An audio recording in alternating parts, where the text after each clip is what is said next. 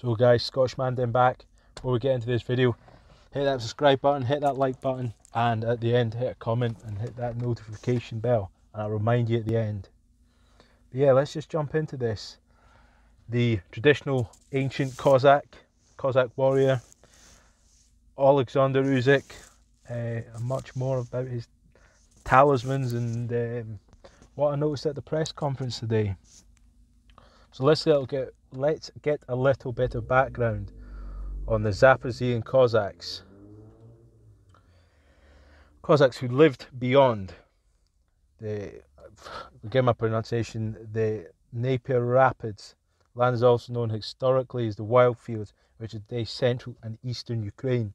Much of this territory is now flooded by the waters of Kakhovka Reservoir. Zaporizhian Zyk grew rapidly in the 15th century from the serfs, fleeing from more controlled parts of Polish-Lithuanian Commonwealth. It became established as a well-respected political entity with a parliamentary system of government.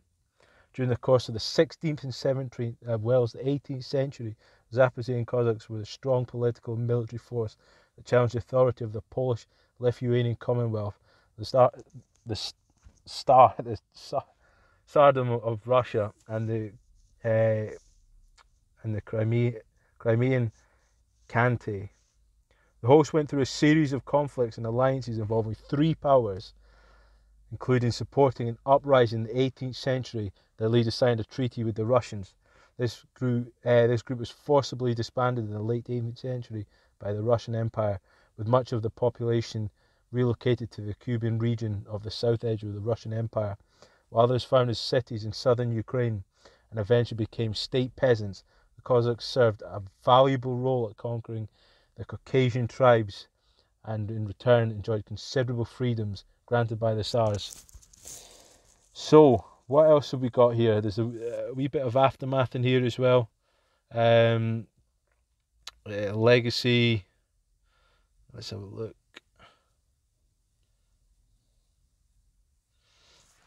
No, but basically, they were, like it was saying in there, they didn't want to be serfs. So, what were the options? Submit, die, or a strong will to escape. Establish your own communities, become strong warriors. They were good horsemen. They, based themselves at rivers in Ukraine, foraged and grew their own communities, and they were fierce warriors that were, often caused issues according to the mainstream. But how does this fearsome warrior play into Oleksandr Usyk? To me, Oleksandr Usyk strikes me as a spiritual guy. Maybe a man of God, I think. But certainly at a deeper level than the superficial Christian that you would get today. I think, things that make me believe that is just he's just in that warrior mindset right now. His manager Alex Cossak was saying, Oleksandr Usyk's holding his breath underwater, almost passing out and dying after 4 minutes and 41 seconds. And whether that's true is irrelevant. I would say more than likely, in a 45 degree heat, cycling 100 miles, insane stuff. Swimming sort of a breaststroke or front crawl, whatever it is, 10 kilometers over 4 hours, insane stuff. But these are the kind of levels that Usyk's willing to go to, and this, that kind of stuff for the average person is unthinkable, and it brings out, an admiration, spine tingling, hair on your neck kind of emotion, and that draws power within itself. A lot of people will be watching that and go, "Wow, that's insane," and that natural power is drawn in by Oleksandr Usyk when he's, it's almost just getting like crowd support. especially with everything that's been going in the media, his foundation, what's been happening in Ukraine, etc.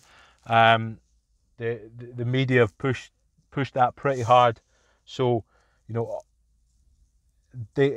that's energy that they are taking from people, and Oleksandr Usyk is taking that energy as well, and he's going to manifest a beast in this fight. I think he's going to be too much for Anthony Joshua. You know, even things like the wee talisman, the wee cuddly donkey, whatever it was, the wee fluffy toy he had from his daughter, you know, that takes energy in another way because it appeals to other people's emotions. You know, he said it's a talisman.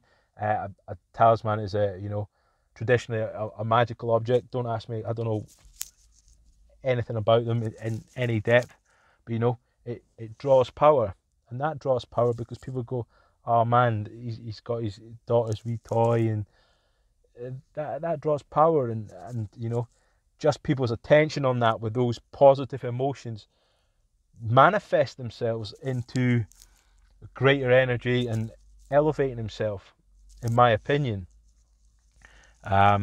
Things like, you know, even just the singing at the end, you know, for me, really puts a, you know, just it's hard to say. It's Oleksandr Usyk, but it's like it's a medieval warrior. He's just got himself into that mindset. I think he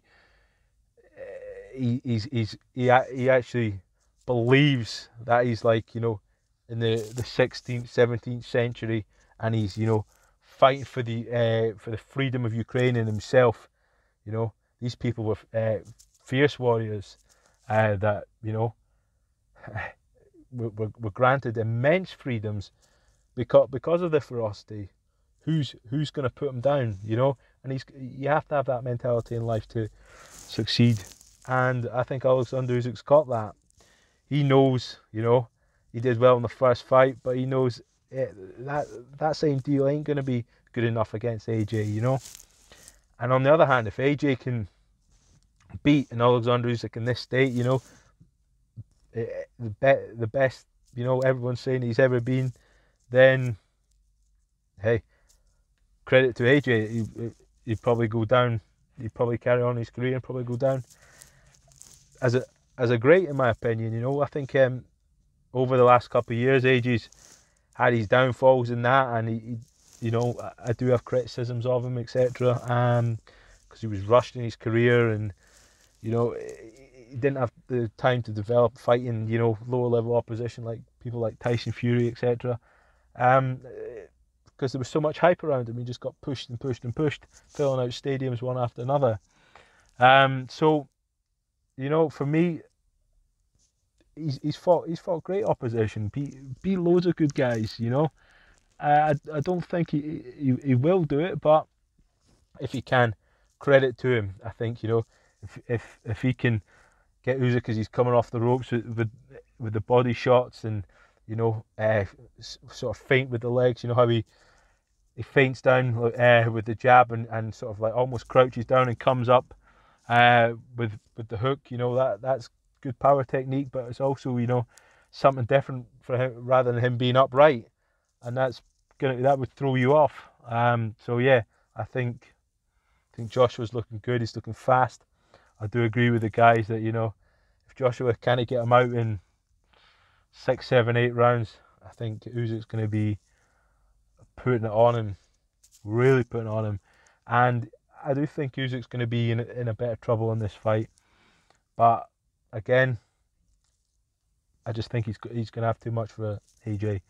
But you guys let me know what you think about the analysis of the presser.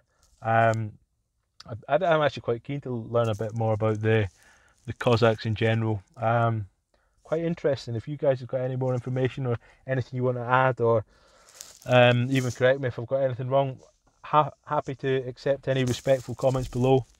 Remember, comment, like, subscribe, hit that notification bell, and I'll catch you guys soon. Much love.